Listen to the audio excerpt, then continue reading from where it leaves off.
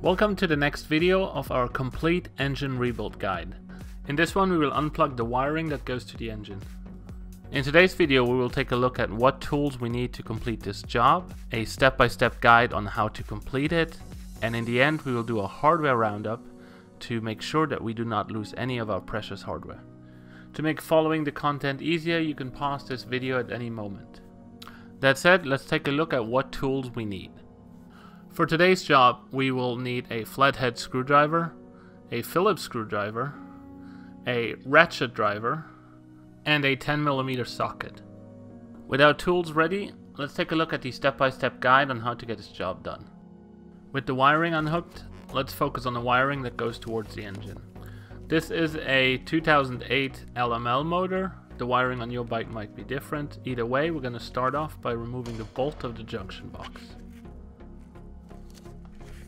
Open it and reveal the connections. In this case we can simply unplug them if they are screwed together or something. Don't forget to snap a picture so you know how they go back together. Unplug the coil. And we follow this wire down to the shifter box. This is our neutral indicator.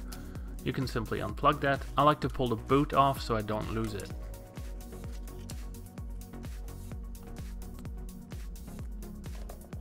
Just underneath the cowl is the starter. The starter is connected with one wire through an M10 bolt. Using a 10mm socket, we'll loosen it up. Remove the connector and remove the boot so you don't lose that either. Both of these wires were running behind the coil. We can pull them simply through and loosen them up from the engine.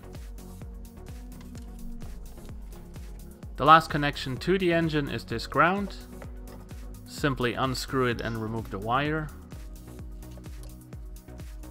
I recommend putting the bolt back as it is part of the engine shroud hardware, so we don't lose it.